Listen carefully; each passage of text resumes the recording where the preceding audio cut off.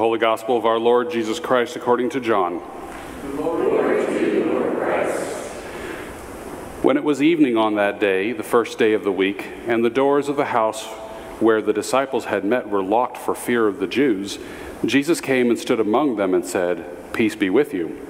After he said this, he showed them his hands and his side. When the disciples rejoiced when they saw the Lord, Jesus said to them again, "Peace be with you, as the Father has sent me, so I send you." When he had said this, he breathed on them and said to them, "I receive the Holy Spirit. If you forgive the sins of any, they are forgiven them. If you retain the sins of any, they are retained." But Thomas, who was called the twin, one of the 12, was not with them when Jesus came. So the other disciples said to him, "We have seen the Lord." But he said to them, "Unless I see the mark of the nails in his hands, and put my finger in the mark of the nails, and my hand in his side, I will not believe." A week later, his disciples were again at the house, and Thomas was with them. Although the doors were shut, Jesus came and stood among them and said, "Peace be with you." Then he said to Thomas, "Put your finger here and see my hands. Reach out your hand and put it in my side.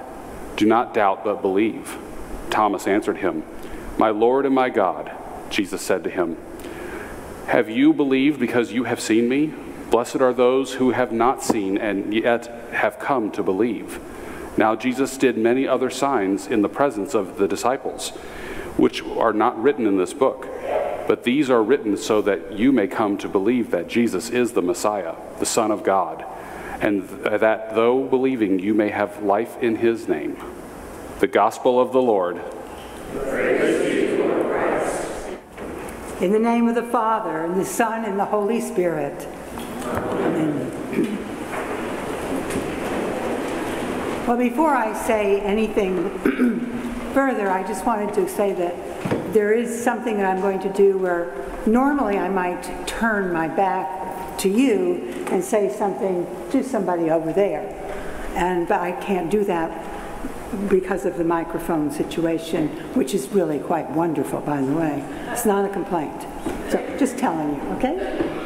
So, well, I look around and I see that nothing is quite the same as it was last week.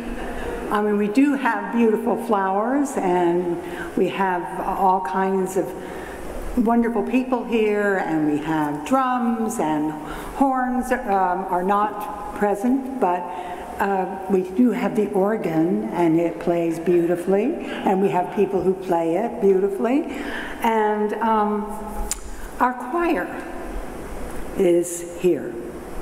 And I think that you should know that not every church has a choir on the Sunday after Easter. This is quite an amazing thing.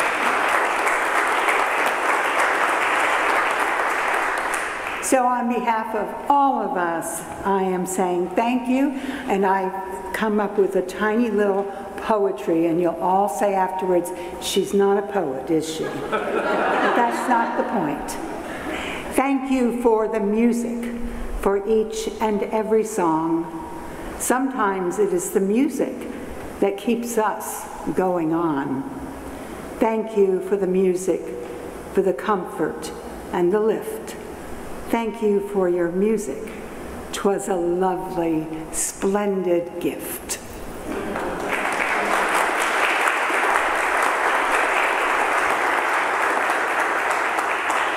And another point of gratitude is that we can note that the empty chair is definitely empty without Father John's presence and guidance, and he is missed. But the pictorial report that you will note on Facebook is absolutely priceless, and it assures you that a well-earned sabbatical and precious time with family is well underway. Meanwhile, we strive to keep the gladness of Easter Day in our hearts and minds, and the truth of the resurrection we want to keep lively even when an angry world seems to ignore the call to love one another, even when sadness and undesired changes interrupt a well-planned life. As I nibbled on the last chocolate bunny, I wondered, is this my signal to pack up the Easter celebration? Well, in a sense, yes. But the Church assures us that we are going to be celebrating for quite some time. The next 5 Sundays are still Eastertide, and after that we will be celebrating Pentecost when the Holy Spirit is the headliner. So regardless of the season, it seems we humans spend a lot of life in a state of uncertainty. It's been so for centuries. Yes, different worries, varied reasons for despair. It's also been a long span of time between the first proclamation of resurrection and today's buoyant greeting, Christ is risen. We've benefited over that time with the ability to access those Gospels, and thousands of years of research have occurred. We have long heard the reminder that Jesus was both human and divine, that he loved and ate dinner with sinners, that he was not simply a prophet, but was the Christ, the Son of God. And today, Peter insisted again, we are to believe this Jesus, God raised up, and of that, all of us are witnesses. All. And in today's epistle, we also heard Peter say, he has given us a new birth into a living hope. Christ is risen indeed. That said, it took less than one day after Jesus died on the cross for the disciples to be at odds. Disciple Thomas had previously been remembered for a stunning declaration, "Let us go with Jesus, that we may die with him." But now the same Thomas is recipient of disrespect, given a name change, Doubting Thomas. And ever since, it seems that folks have actually enjoyed defining why we call him Doubting Thomas. Perhaps we need to take a look at what really happened, as well as take a look at ourselves. First, Jesus was dead when Thomas chose to grieve alone, away from his fellow disciples who had huddled in a locked room out of fear for the Jews. And that choice, to me, seems really logical. Some of us prefer privacy in our grief, while others are comforting by being together with friends. The fact is, all the disciples grieved, no matter their hiding place. They had not yet been with Mary Magdalene, who, as we know, had already encountered the risen Christ. Isn't it possible that Thomas expected no more or no less proof than did the other disciples? After all, each of these men who loved and followed Jesus were suffering, and each were surely anticipating a terrifying future. As the story goes, we know that the huddled disciples were met by a seemingly unknown visitor, and we know that Jesus ultimately revealed himself as the risen Jesus, and we know that the disciples were ecstatic, and we know that Thomas was absent. "Where is Thomas?" a disciplined disciple asked. Another responded with something akin to this. We all know him. He would not move an inch until he had not only seen, but had touched the Lord. No doubt, Thomas would say, when you're dead, you're dead. So I wonder, would not many of us think the same way? I mean, just because there is an out-of-the-ordinary occurrence, there is no reason to jump to a conclusion. Thomas was a serious guy, as some of us are, not one to imagine things or to be particularly adventurous in his thinking. He needed to see things himself. Again, as so many of us want to do, which is a bit problematic when addressing matters of faith. How, for example, can we be certain spring will actually come by a specific date? And how does the farmer know exactly when to plant the corn? We don't know, but we go ahead and plan anyway, don't we? And we call it acting in faith. And this is what the Bible means when describing how we walk by faith and not by sight. We even sang that this morning. I think the point is that each disciple, each so wonderfully and uniquely created, every one of them suffered. Each loved his Lord, and each would receive the Holy Spirit in his or her own time. So it is with you and me. We humans each have our own way of knowing and believing and doing. And I repeat Peter's statement, we each have been given new birth into a living hope through the resurrection of Jesus Christ from the dead. We simply need to accept it. So this got me to thinking about something that I experienced in an April day in 2006. I was facing the last assignment of my seminary education. Graduation was scheduled. All I needed to do was to complete a rather lengthy assignment. And this was not a time to succumb to exhaustion. There was no opportunity to extend the due date.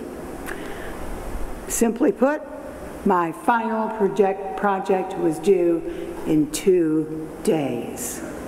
The problem? I was really tired. I had no further brilliance to share. And while I had loved seminary, I wanted to graduate. That final assignment was required for graduation. Frantic, impatient, I prayed. Well, I actually screamed, God, oh God, help me please. I need something worth to say. A miracle would be really helpful.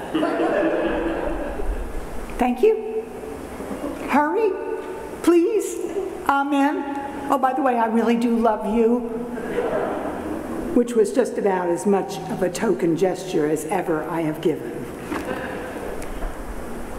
I knew how to pray better than that, but I was frantic. I imagine most of us have had those kinds of moments, been there, done that. So I went to the refrigerator, found something to eat, and a Coke to drink, noticing on the way that the cat, who usually sat right on top of my computer, was draped over it. He too, perhaps bored, tired. And then I heard a crash. A vase had fallen out of the window. A bit of unexpected wind, I guess. No problem there. I like wind, though I am not fond of the destructive winds we've been hearing about in the news.